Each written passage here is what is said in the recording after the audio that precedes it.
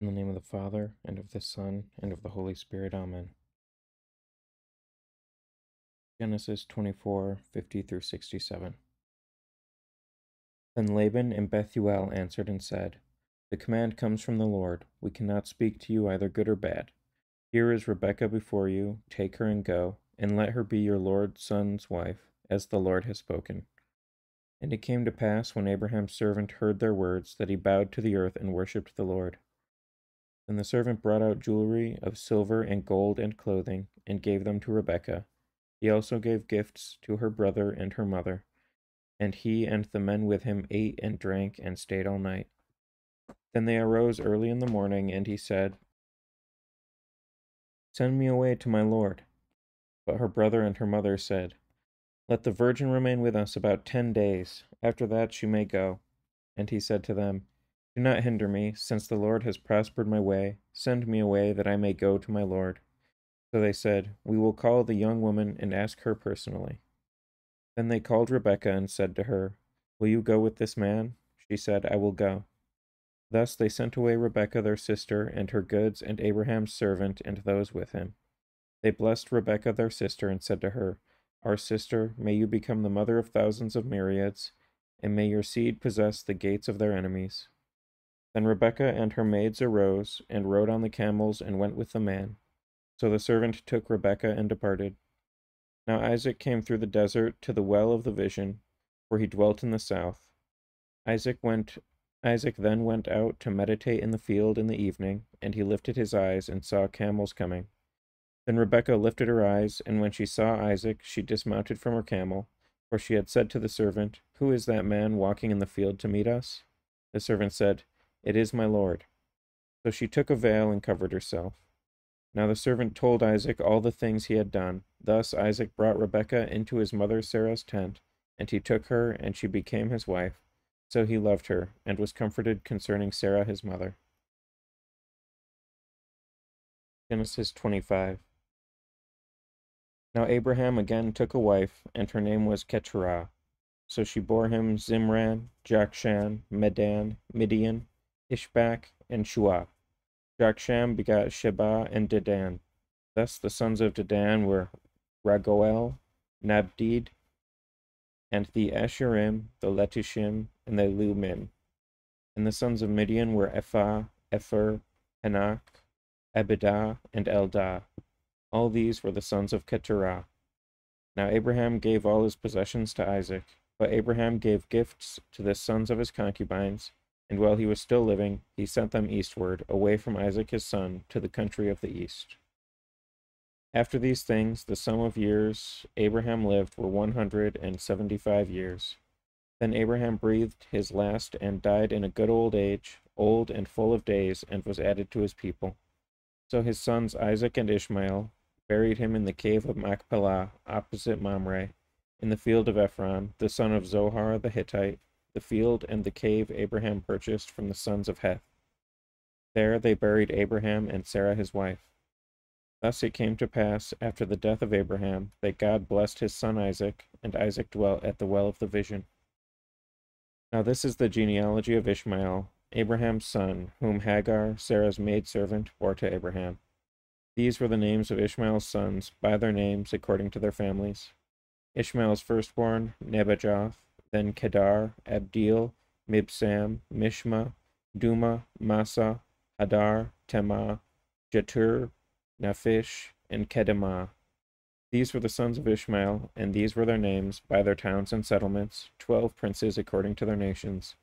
These were the years of Ishmael's life, 137 years, and he breathed his last and died, and was added to his people. He dwelt opposite Egypt, from Havilah as far as Shur, as you go towards Assyria, and dwelt separate from all his brothers. Now this is the genealogy of Isaac, Abraham's son. Abraham begat Isaac. Isaac was 40 years old when he took Rebekah as his wife, the daughter of Bethuel the Syrian of Mesopotamia, and the sister of Laban the Syrian. Now Isaac pleaded with the Lord for his wife, because she was barren, and God granted his plea, and Rebekah his wife conceived. But the children struggled together within her, and she said, If all is well, why am I like this? So she went to inquire of the Lord, and the Lord said to her, 2 nations are in your womb, and 2 peoples shall be separated from your body. One shall be stronger than the other, and the older shall serve the younger. Thus, when her days were fulfilled to give birth, indeed, there were twins in her womb. Now the firstborn came out red. He was like a hairy garment all over, so she named him Esau. Afterward his brother came out, and his hand took hold of Esau's heel, so she called his name Jacob. Isaac was 60 years old when Rebekah bore them. So the boys grew. Now Esau was a skillful hunter, a man of the field, but Jacob was a simple man, dwelling in tents. Now Isaac loved Esau because he ate his venison, but Rebekah loved Jacob. Then Jacob cooked a stew, and Esau came in from the field and was weary. So Esau said to Jacob, "Let me taste this red stew, for I am exhausted." Therefore his name was called Edom. But Jacob said to Esau, "Sell me your birthright today." Esau replied, "Look, I am about to die. What good then is this birthright to me?" Then Jacob said, "Swear to me today." So he swore to him, and sold his birthright to Jacob. Genesis 26. Now there was a famine in the land, besides the first famine in the days of Abraham, and Isaac went to Abimelech, king of the Philistines, in Gerar. Then the Lord appeared to him and said, "Do not go down to Egypt. Live in the land where I will tell you. Sojourn in this land, and I will be with you and bless you. For to you and your seed I give all these lands, and I will perform the oath I swore to Abraham your father, and I will make your seed multiply as the stars of heaven. I will give your seed all these lands, and in your seed all the nations of the earth shall be blessed, because Abraham your father obeyed my voice and kept my charge, my commandments, my ordinances, and my laws." So Isaac dwelt in Gerar. Now the men of the place asked about his wife, and he said, "She is my sister," for he was afraid to say, "She is my wife," lest the men of the place should kill him for Rebekah, because she was beautiful to behold. Now it came to pass, when he had been there a long time, that Abimelech king of Gerar looked through a window and saw Isaac, showing endearment to Rebekah his wife. Then Abimelech called Isaac and said, "Quite obviously she is your wife, so how could you say, 'She is my sister'?" Isaac said to him, "Because I said to myself, lest I should die on account of her." Thus Abimelech said, "Why have you done this to us? One of the people could easily have lain with your wife, and you would have brought guilt on us."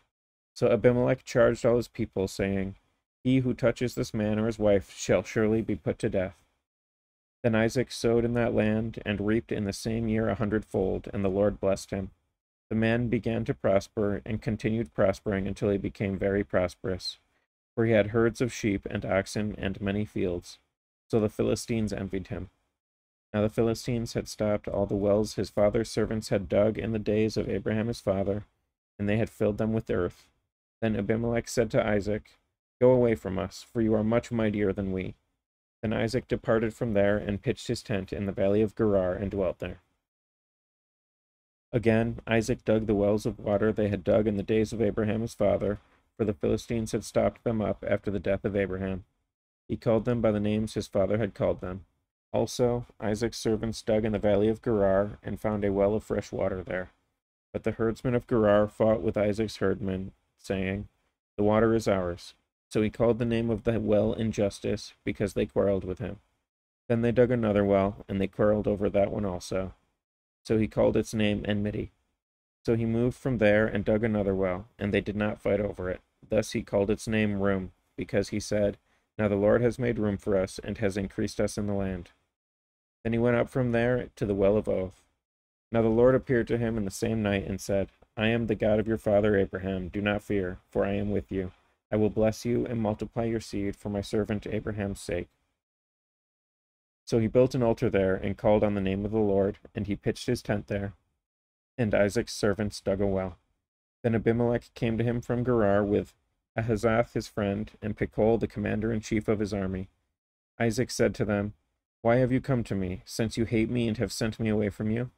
But they said, "We have certainly seen the Lord is with you." So we said, "Let there now be an oath between us, between you and us, and let us make a covenant with you, that you will do us no harm, since we have not touched you, and since we have done nothing to you but good, and have sent you away in peace. You are now the blessed of the Lord." So he made them a feast, and they ate and drank. Then they arose early in the morning and swore an oath with one another, and Isaac sent them away, and they departed from him in peace. It came to pass the same day, Isaac's servants came and told him about the well they dug, and said to him, We have found water. So he called it Oath. Therefore the name of the city is the Well of Oath to this day. Now when Esau was 40 years old, he took as wives Judith the daughter of Beeri the Hittite, and Basemath the daughter of Elon the Hittite. But they were contentious with Isaac and Rebekah. Psalm 9, verses 18 to 39. Let sinners be turned back into Hades, and all the nations who forget God. For the poor man shall not be forgotten in the end. The patience of the poor shall not perish forever. Arise, O Lord, and do not let men prevail. Let the nations be judged in your presence. Set a lawgiver over them, O Lord, and let the nations know that they are men. Why do you stand afar off, O Lord? Why do you disregard me in times of affliction? When the ungodly man behaves arrogantly, the poor are set afire. Let him be caught in the counsels he ponders. For the sinner praises himself in the desires of his soul, and the unjust man blesses himself. The sinner provokes the Lord. He will not seek him out because of the fullness of his wrath. God is not before him. His ways are defiled in every season. Your judgments are removed from his face. He shall rule over all his enemies, for he said in his heart, I will not be shaken. From generation to generation I will be without trouble. His mouth is full of cursing, bitterness, and deceit. Suffering and pain are under his tongue. He lies in ambush with the wealthy. He kills the innocent in hidden places. His eyes look intently at the poor. He lies in ambush and in a hiding place, like a lion in his den. He lies in wait to seize the poor man, to drag him away. He will humble him in his snare, but he will bend down and fall when he rules over the poor. For he said in his heart, God forgets. He turned his face so as never to see it. Arise, O Lord God, let your hand be lifted high, and do not forget your poor. Why has the ungodly man provoked God? For he said in his heart, You will never call me to account for this. But you do see, you do perceive the suffering and pain, that you might deliver them into your hands. Therefore the poor man will be left to you.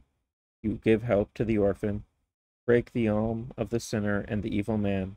His sin shall be sought, and because of it he will not be found. The Lord will reign.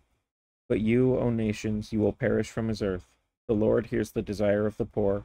Your ear heeds the readiness of their heart, to judge the orphan and the humble, that man may no longer increase his great boasting upon the earth. Proverbs 2, verses 1 through 5. My son, if you receive the words of my commandment and hide them within yourself, your ear will be obedient to wisdom, and you will incline your heart to understanding.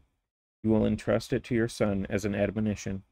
For if he calls upon wisdom, and you utter your voice for understanding, if you seek perception with a strong voice, if you seek her as silver and search for her as treasure, then you will understand the fear of the Lord and find the knowledge of God. Matthew 6, verses 19 to 34. Do not lay up for yourselves treasures on earth, where moth and rust destroy, and where thieves break in and steal. But lay up for yourselves treasures in heaven, where neither moth nor rust destroys, and where thieves do not break in and steal. For where your treasure is, there your heart will be also. The lamp of the body is the eye. If therefore your eye is good, your whole body will be full of light. But if your eye is bad, your whole body will be full of darkness. If therefore the light that is in you is darkness, how great is that darkness?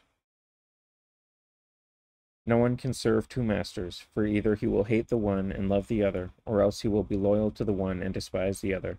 You cannot serve God and mammon. Therefore I say to you, do not worry about your life, what you will eat or what you will drink, nor about your body, what you will put on. Is not life more than food, and the body more than clothing? Look at the birds of the air, for they neither sow nor reap nor gather into barns, yet your heavenly Father feeds them. Are you not of more value than they? Which of you, by worrying, can add 1 cubit to his stature? So why do you worry about clothing? Consider the lilies of the field, how they grow. They neither toil nor spin. And yet I say to you that even Solomon in all his glory was not arrayed like one of these. Now if God so clothes the grass of the field, which today is, and tomorrow is thrown into the oven, will he not much more clothe you, O you of little faith? Therefore do not worry, saying, what shall we eat? Or, what shall we drink? Or, what shall we wear? For after all these things the Gentiles seek. For your heavenly Father knows that you need all these things. But seek first the kingdom of God and his righteousness, and all these things shall be added to you. Therefore do not worry about tomorrow, for tomorrow will worry about its own things. Sufficient for the day is its own trouble.